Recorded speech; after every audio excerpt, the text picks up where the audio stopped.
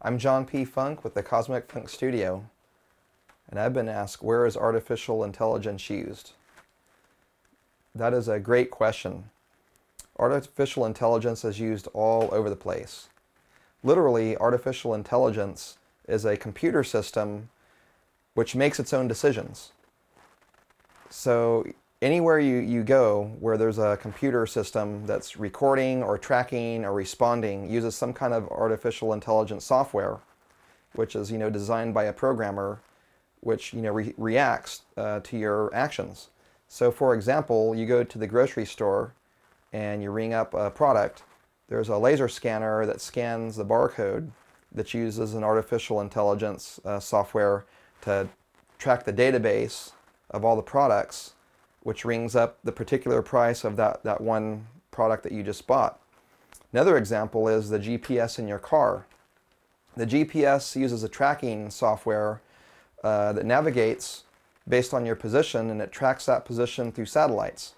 It uses an artificial intelligence software to communicate that information over the broad distances from your location to the satellite and then back to you.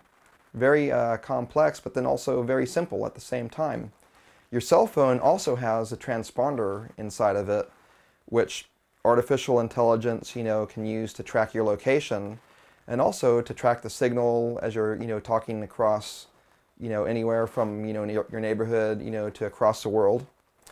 Another really cool example of artificial intelligence are robots that we send to other planets, such as like the Spirit robot that's currently on Mars that's collecting samples and data.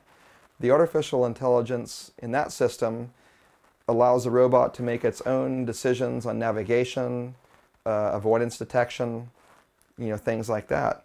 Another really cool example are these Furby toys, how they use artificial intelligence to basically react to your talking to it.